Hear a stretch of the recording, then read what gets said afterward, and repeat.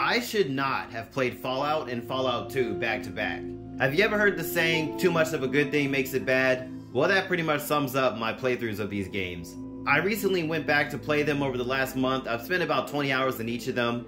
I really wanted to see where the inspiration from Fallout 3, New Vegas, and 4 came from, so I went back to the first and second, and I really left my playthroughs of these games kind of feeling burnt out, frustrated, and I wanted to smash my head against the wall because I was so agitated by all the little things that made these games so bad in my opinion.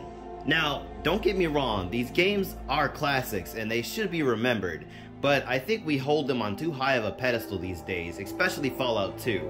Fallout 1 was very good for what it tried to do. It was very flawed as well, but Fallout 2, holy shit, I have a lot to say about that game in this video. I went into it with an open mind, and by the end of my playthrough, I just was not feeling it at all. There were so many complaints I had, and we'll get to it. But just remember, I do love the Fallout series. I did like Fallout 1 a lot, but this game was just, it felt like work getting through it. The amount of effort having to put in just to beat the game, and how cryptic the game was, oh my god. You'll see. Just watch the video, form your own opinions, let me know what you think of the game. My name is Lord. We're gonna get into this Fallout 2 retrospective. If you're liking this video, please hit the like button, leave a comment, let me know what you think, and subscribe to the channel if you want more Fallout content. But without further ado, let's get right into the story, guys.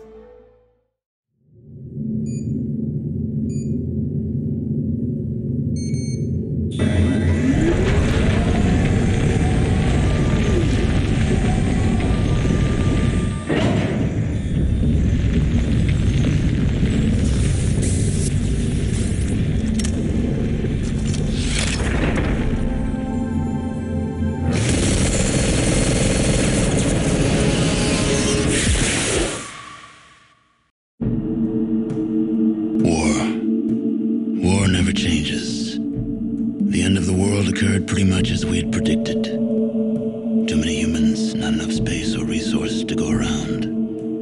The details are trivial and pointless. The reasons, as always, purely human ones. The Earth was nearly wiped clean of life. A great cleansing, an atomic spark struck by human hands, quickly raged out of control. Spears of nuclear fire rained from the skies. Continents were swallowed in flames and fell beneath the boiling oceans. Humanity was almost extinguished, their spirits becoming part of the background radiation that blanketed the Earth. A quiet darkness fell across the planet, lasting many years. Few survived the devastation. Some had been fortunate enough to reach safety, taking shelter in great underground vaults. When the great darkness passed, these vaults opened, and their inhabitants emerged to begin their lives again. One of the northern tribes claims they are descended from one such vault. They hold that their founder and ancestor, one known as the Vault Dweller, once saved the world from a great evil. According to their legend, this evil arose in the far south. It corrupted all it touched, twisting men inside, turning them into beasts. Only through the bravery of this Vault Dweller was the evil destroyed. But in so doing, he lost many of his friends and suffered greatly, sacrificing much of himself to save the world. When at last he returned to the home he had fought so hard to protect, he was cast out, exiled. In confronting that which they feared, he had become something else in their eyes, and no longer their champion. Forsaken by his people, he strode into the wasteland. He traveled far to the north until he came to the Great Canyons. There he founded a small village, Arroyo, where he lived out the rest of his years. And so for a generation since its founding, Arroyo has lived in peace, its canyons sheltering it from the outside world. It is home, your home. But the scars left by the war have not yet healed, and the Earth has not forgotten. Before we get into the story of Fallout 2, let's do a recap of the events of the first game. In Fallout 1, you play as a Vault Dweller belonging to Vault 13. The Overseer sends you out to find a replacement water chip because the one inside the vault has malfunctioned and everyone is going to starve in 150 days if you can't find a replacement. You spend the game wandering through the wasteland, discovering new locations, finding new characters, completing quests, and killing everybody who points their gun at you. The game was notorious for its dark humor, its cryptic nature, and the pop culture references you can find in the random encounters while exploring the wasteland. Fallout 1 was packed with content, and it could take you dozens of hours to complete every quest in the game. It also had a unique character creator and experience system. Basically, every time your character leveled up, you were able to increase some of your stats, your skills, and even pick perks that allow you to change aspects of your character build. Leveling up your character never felt more rewarding. There was always a new skill to increase, a new perk to acquire, or a new milestone to reach. Seriously, I loved this game. It was filled with so much shit. Weapons, enemies, Deathclaw, raiders, slavers. It was incredible. I spent so much time playing this game, I feel like I was addicted. I was playing it while I was supposed to be at work. But don't get me wrong, the game is far from perfect, and it had a whole lot of flaws that frustrated me during my playthrough. The turn-based combat was a slog to get through, even if you turn the combat speed all the way up to fast. Basically, every character has action points that they can use every turn. So what will happen is, one character will take 5 seconds to move, they'll take 5 seconds to draw their weapon, another 3 seconds to hit you, and then another 3 seconds to move back, then the next person's turn, and then they rinse and repeat. They do the same shit as the last person, and then the next person goes, and then you finally get to go, but you're doing the same thing, and it's over and over and over again. You end up spending at least 10 minutes on one battle with 3 other people, just because you have to wait for everybody to use their turn. I really hated the combat system in this game. I wish it was faster. I wish you could skip turns, or do 4 times speed, something to make it even more bearable than it is.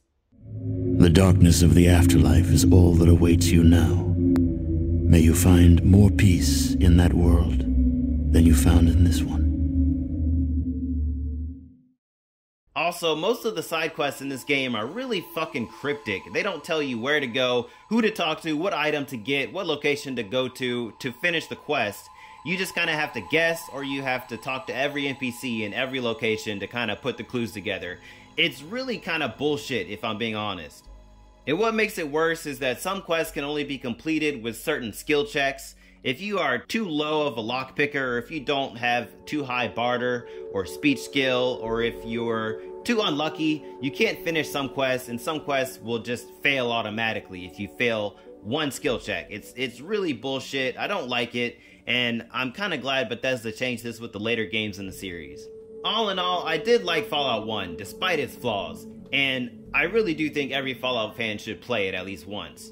But anyways, Fallout 1 ends with the Vault Dweller defeating the Master, who is basically a supercomputer in charge of an army of super mutants. And then he returns to Vault 13 with the water chip, but is banished from the entire vault by the Overseer because he sees you out in the wastelands for too much, and he thinks that you're going to be a bad influence on the vault. So the Vault Dweller wanders through the wastelands until he eventually settles in the mountains, and he creates his own tribal village called Arroyo. For 100 years, his tribe grows and flourishes, and then we get to Fallout 2. Come in, Chosen One. There are things you must know. The village is dying. The signs are everywhere. Withering crops. Dying Brahmin.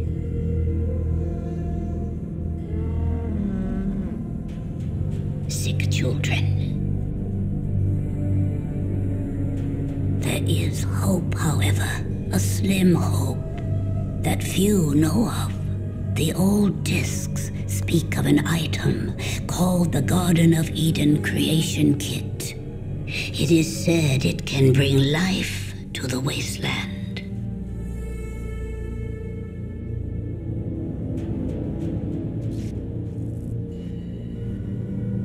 This will be your quest, if you prove yourself worthy. For that proof, you must first journey to the Temple of Trials. If you survive, come back to me. We will talk more. Our life is in your hands, Chosen One. Prove yourself. Find the Gek. Be our salvation. Now, if I'm being honest, Fallout 2's story is almost an exact copy of the first game. I mean, holy shit, it's like Interplay Productions hit copy and paste of the whole script for the first game and just plopped it right into Fallout 2. It's kind of ridiculous. Basically, when the story begins, it's pretty clear that Arroyo is pretty fucked. Children are dying, the Brahmin are getting sick, plants won't grow, and the end is near. The village elder, an old lady named Tandy, who was actually a young girl in Fallout 1, calls one of the tribals in and basically gives them a special quest. It's your job to go find a Garden of Eden creation kit, also known as a GECK, which is a special device that all the vaults had that can basically be used to rebuild any civilization from the ground up. After completing a trial to become the champion of the tribe, you retrieve the sacred Vault 13 outfit, which was worn by the Vault Dweller 100 years ago, and set out into the wasteland to find the GECK. And that's pretty much it. I'm gonna be honest, the story for Fallout 2 is really fucking bare bones. And I mean, I get it, I understand. Fallout 2 came out only a year after Fallout 1, so Interplay Productions, they had to use so much content from the first game. They didn't have a lot of time to really invest in a true sequel. I understand that, but this story is super simplistic, so don't go into it thinking you're gonna get like Game of Thrones level complexity here. One of my biggest complaints about the story in Fallout 2 actually deals with the Vault Dweller in Vault 13. We're told several times by the village elder that no one remembers where Vault 13 is located. How the fuck is that possible? Even in Fallout 1, we could send water caravans out to the vault to help supply the citizens, so people know where Vault 13 was, and that was only 100 years ago. How the fuck did people not remember where this vault was in a century? I mean, I know it sounds like a long time, but word spreads fast in the wasteland, and you can meet several people in Fallout 2 that know where Vault 13 is. They even know where Vault 15 is and all these other vaults in the city. So how the fuck does the village elder, who is connected to the Vault 13 dweller, not know where the goddamn vault is? It's moronic. It's fucking stupid. But whatever, you know, we don't really come to Fallout for the main story quest. We come for the gameplay mechanics and the interesting side quests. So how are those looking in this game? Well, they're not really much better. Let me explain. First off, everything that annoyed me in Fallout 1 is still here, except it's 100 times worse. Quests are still cryptic as fuck, NPCs never tell you where you need to go next or what item you need to pass this door, and combat is still slow as fuck. Good luck going to Necropolis, starting combat, and leaving that fight within less than 20 minutes. Good fucking luck. When there are 10 feral ghouls on the screen, and they each take 20 seconds to move 3 steps, you're gonna be waiting 15, 20, 30 minutes just to finish combat before you can leave the fucking map. You might as well restart the whole game at that point and just never start a fight. There's a settlement called Broken Hills, which is filled with some caravan workers, and they hire you to help protect their caravan from raiders.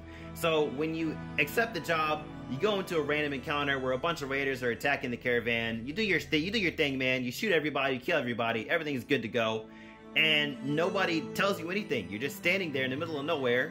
So the caravan isn't moving, so you just kind of leave the screen yourself to try to go to Reno where you're supposed to go. So when you get to Reno, no one's there. So you return to Broken Hills, and when you go talk to the caravan worker, he's pissed at you, and he says he won't pay you because you left the caravan, you deserted it. Well, what the fuck was I supposed to do, sir? No one was moving, all the raiders were dead. What the fuck am I supposed to do? Sit here with my thumb up my ass? Now I can never do another caravan job because of this one fucking thing. This is another game-breaking bug that prevents you from doing any more caravan jobs at all. The whole side quest is just locked off. So you need to reload your save, and I still don't know how to do this. Even to this day, I don't know how to do the caravan thing without getting the caravan guard pissed at me about this. It's so bullshit, bro. It's such bullshit. I hated it. The random encounters are lazy and repetitive as fuck. They each reuse one of 10 maps, and that's not to mention these maps are taken right from Fallout 1. These are the exact same maps. They just took them, copy and pasted it right into Fallout 2, and just filled them with different enemies that'll spawn every now and then. That's it. Those are the random encounters. No unique locations to go to, no unique situations or enemies or NPCs you can find. It's just, you are attacked by bandits, you are attacked by slavers, oh, here are some rad scorpions, here are some Deathclaw, and the same map you've seen 50 other goddamn times in 2 games. It's just really lazy shit. Like Interplay, if you needed more than 1 year to develop this game to make new original content, why didn't you just delay the game? Why did you just copy and paste everything from the first game and put it into this one? I don't understand the logic, and it really hurts this game.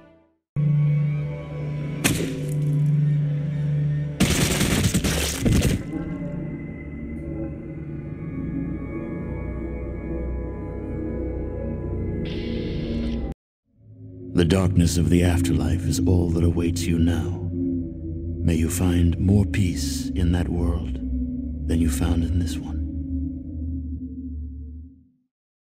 Another issue I had with this game is its difficulty. I mean, holy hell, why is this game so hard? They only did it to pad out the runtime. You spend the first 10 hours of the game with one pistol and your spear and some healing potions. That's it. And it's so hard to buy new weapons and new armor because you only get like 3 gold pieces every hour of gameplay. You get like 500 if you complete one quest that could take you 3 hours to do. Everything is so expensive and enemies hit you like fucking trucks. You can die in random encounters almost instantly once the battles start. It's such bullshit. Even with companions, even if you and Cassidy are fighting raiders, you can get torn to shreds and watch Cassidy get his head blown off within 3 turns of combat starting because it's so hard. Like, why did they make it so hard? I'm not even playing on hard, I'm playing on fucking normal. I should not be feeling like I'm playing Dark Souls while I'm playing Fallout. What the fuck? Another issue I had with the game is that exploring the wasteland just wasn't very fun. Discovering locations was supposed to be exciting, but at the end of the day, it really makes you feel kind of like garbage. And that's because every NPC you talk to is a racist piece of shit. No matter who you talk to, they always look at you and they go, ugh, look at that tribal. Oh my god, we don't want your kind here. Ew, you're fucking disgusting. The entire playthrough, people will just shit on you because you're a tribal. Like, holy shit. What the fuck even is this game? Like, I get it, it's a post-apocalyptic world, people are cruel and oppressive, but guys, you can tone it down just a little bit. The amount of racism towards tribals and feral ghouls is ungodly. Even one of the main story quest companions that you need to talk to, her name is the fucking first citizen of Vault City. She is the most racist garbage piece of shit I've ever seen in any video game up to date. Ever. I think ever. I will never find another character as racist as her. It's insane. When it comes to the companions you can recruit in the game, most of them are okay, but some of them are pretty terrible. I really liked Marcus, who is a super mutant that you can recruit, and he comes with a minigun, and he's super cool. He's also in New Vegas, which is insane to me, but he was one of my favorite companions to have, him and Cassidy. Cassidy is pretty funny because you find him in a bar, and you're just like, hey, do you want to come travel with me? And he's like, fuck it, yeah, I'll leave this whole fucking city and my bar that I've spent years building and creating. But yeah, I'll just leave everything, just come with you, just this random stranger I met 2 seconds ago. Let's go. Like, what the fuck? But whatever, he comes with a shotgun and booze. Why am I questioning his judgment here? There's another character you can meet called Harold, and he's a feral ghoul with a tree growing out of his head. He's medically insane, and you can also meet him in Fallout 3, which is pretty cool. He basically runs this whole city filled with feral ghouls, and they run this power plant, which is really important for the main quest. The racist bitch in Vault City wants you to kill all the feral ghouls there, but you can decide to fix their power plant, and you can repair it, and then everyone will be happy except her, because fuck her, she hates all people who aren't pure humans. She's so fucking racist, dude. Why do I have to care about her? But whatever, she's important to the main quest. Anyways, Harold's pretty cool. You can fix the power plant or you can destroy it, and it's one of the bigger choices you make in the game. That's one of the cooler quests that you can do, but besides that, the main quest is really just kind of bland, and there's not really any other point to come back and visit Harold, so you just kind of move on, you know. Most of the locations you visit in the game are really uninspired and stale, except for a few locations. Some of them are really cool. Like New Reno is always a blast to explore. I love it so much. It looks just like New Vegas with all the flashing lights and the mobsters and the dudes with Tommy guns and in tuxedos. It was great. This is a great experience just exploring that whole city. Vault City was pretty cool as well, but again, everyone there is a fucking asshole, so I don't ever want to go there again. except maybe to explore the vault, because it's one of the only vaults in Fallout games that is like in pristine working condition, like nothing fucked up has happened to it, so it's really cool to explore it. Besides that, all the other locations are really just kind of like, you know, meh. They're just meh. It's the best way to describe them, just meh. Besides that, all the other locations are really just kind of like, you know, meh. They're just meh. You know, you just gotta move on. You don't really care about them. No one there is interesting anyways, you know. I know it sounds like I really hate this game, and I really did not want this video to turn into a rant or to be me just bashing the fuck out of the game, but I knew I had to tell you guys my honest opinion about it. I really just did not like it as much as I thought I did. My first playthrough, I played years ago, I played the game, and I really did enjoy it, but this one was so much different. I guess it was really my fault, because I should not have played it right after Fallout 1, you know? I was already kind of burnt out, and this game was just like crawling through mud just to finish it, and I really wasn't having fun. And at the end of the day, we only play games to have fun, you know? So me working to beat the game kind of ruined the experience for myself. So as you're watching the video, just keep that in mind, that my opinion is skewed by playing the game as work instead of enjoying a game, you know? There are things I did like about the game. I do love, of course it's Fallout. I love everything about Fallout. The setting, the history, the lore, the characters, the aesthetics. I just love everything about it. And this game was just a love letter for Fallout fans, of course, because it was one of the founders of the whole franchise. Yeah, it just really didn't hit as well as I thought it would. And I feel the game is very overhyped. It is a classic, but it's not as great as we imagine it to be. I think it's our nostalgia that makes these games look like hidden gems, when at best they were just really just average. You know, that's beside the point. For me personally, I am glad that I played the game, but I fucking did not like it at all. I'm probably never gonna play it again in my entire life, and that's okay. I'm gonna move on to what newer games come out for Fallout. I'm pretty happy with Bethesda, what they're doing with the series, and you know, I will always recommend these older games for Fallout fans, because you should at least experience them once in your life. Maybe you'll love them, maybe you'll hate them, but it's really up to you to play and decide at the end of the day, you know.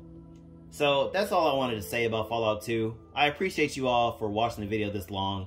Please, again, hit the like button if you liked it. Let me know your own thoughts. Did you like the game? Did you hate it? Let me know. You know, I'd love to hear from you guys.